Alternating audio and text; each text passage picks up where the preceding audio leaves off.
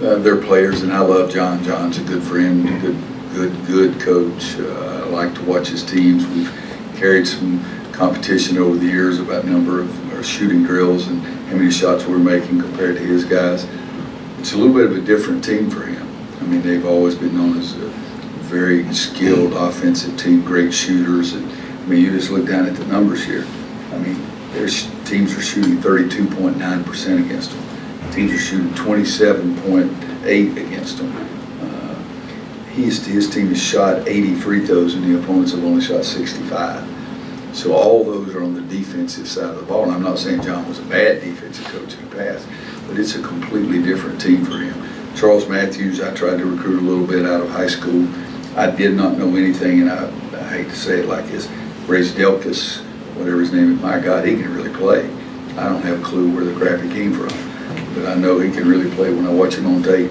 And so, again, it has to go back to John because John puts it together. But their offense has always been very meticulous, very organized, great diversity. They'll have backdoor cuts, they'll have post-ups, they'll have three-point shooters, they'll have drivers. It's a hard offense to cover.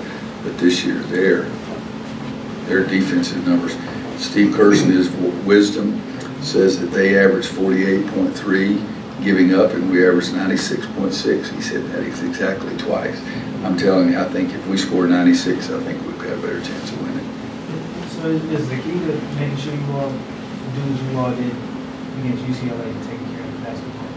Yeah, I think, you know, if it's a low possession game, turnovers are always more important. If it's a lower possession game, if you play 100 possessions and have 12 turnovers, it's not quite as important as if you play a 60 possession game and you have 12 turnovers. If they get an open opportunity, they're going to run it, but if it's against a set defense, you got to guard, and you got to be patient enough, tough enough to guard for 20, 25, 30 seconds. But yeah, turnovers are huge, just as in the rebounding. The rebounding margins huge if it's a small possession game too. This is the 20th year of the ACC Big Ten Challenge, and a lot has changed in the landscape since they started it. There's more conference games now, probably more made-for-TV matchups that this was kind of intended to be. Do you think it still has value to continue the ACC Big Ten Challenge? To the conference. Doesn't have much value to me because we're going to play a big-time schedule anyway. But I mean, we're not going from 18 to 20 games next year.